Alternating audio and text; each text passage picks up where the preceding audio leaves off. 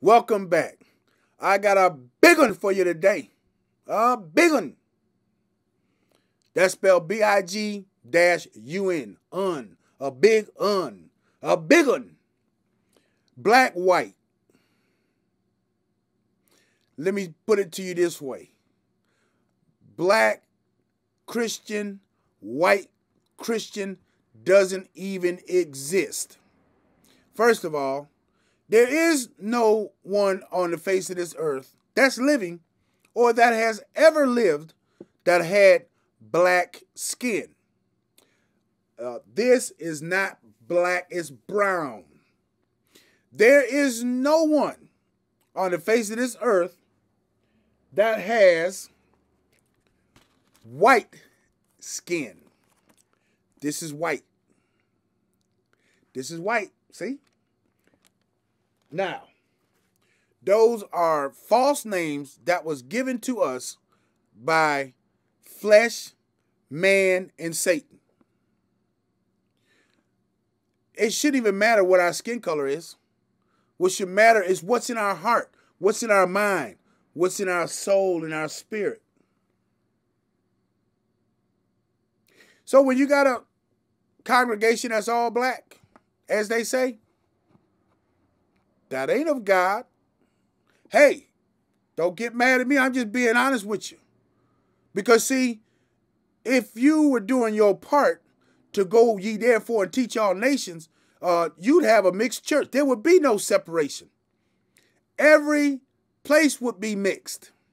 But when you got this separate, that's no longer of God. It started off that way and you've been having it that way so long. See, first of all, that's an ungodly tradition that crept into the services hundreds of years ago. And I'm going to tell you what helped it in this country. Racism. The terrorism and the torture of people my skin color 400 some years ago. And it lasted for well over 300 some years. Matter of fact, still going on now. I'm going to be honest with you now. People my skin color didn't start this in America.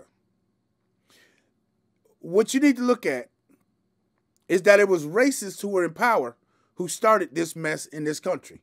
See, when they came here, so what? It was going on in other places before.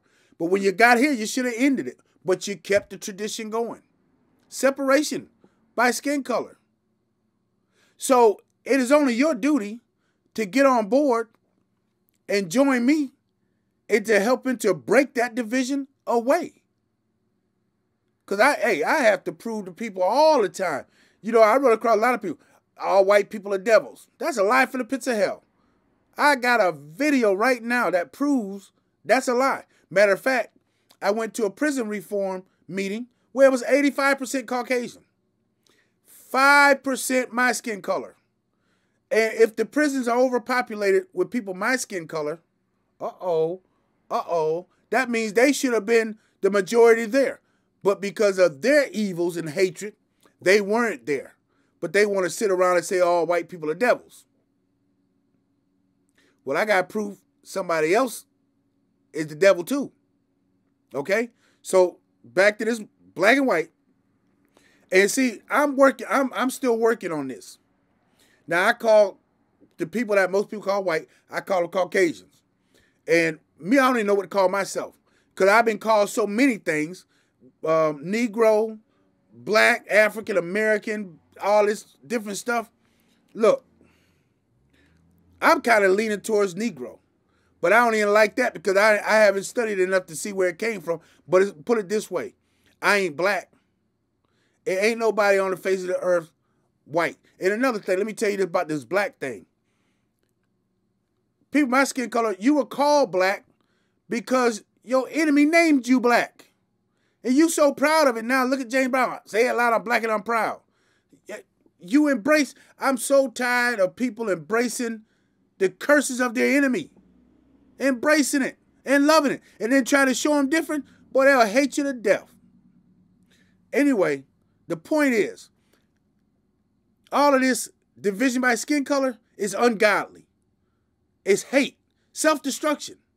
A lot of people say integration messed us up. Let me tell you something. It's okay to integrate with other people, but let your heart, mind, soul, and spirit remain in Christ. When you start picking up other ungodly traditions from other places and other ungodly traditions from that culture and all that, you know what? Get back to God's culture. God's culture does not divide by skin color. It does not divide by fitness. It does not divide by size, height, thickness, fatness. It don't divide that way. It divides by heart, mind, soul, and spirit. The good with the good, the evil with the evil. Separate from that which is unclean so he can receive you. Anyway, that's it. There is no black. There is no white. We're all shades. I believe the majority of the whole world are shades of brown. You got people who are like, the palm of my hand isn't white. It's got a tannish color to it, a light tan or something, like a eggshell way off white, you know. So it's a lot of shades of brown. Now you have some people that might be a little yellowish tint, but guess what? Yellow is kind of in brown. You got some that, let's say, red. It ain't really red.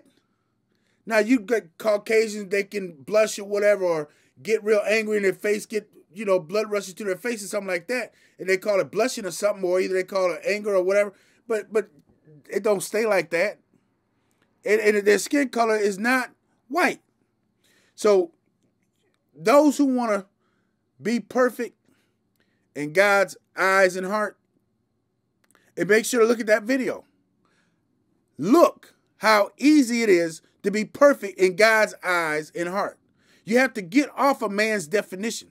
Get away from man's definition of stuff, because man's definition of perfect is impossible to do.